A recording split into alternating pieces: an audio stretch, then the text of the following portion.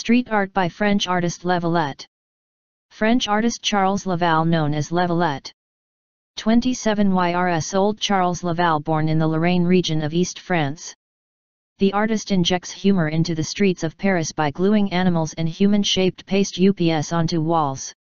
A lot of thought goes into location too, as each piece usually interacts with its environment in one way or another.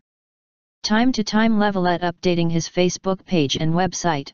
Besides his drawings, the artist uses two types of additional elements to the walls. The former are elements that are already in place as part of the environment, such as plants, pots, cracks or posts.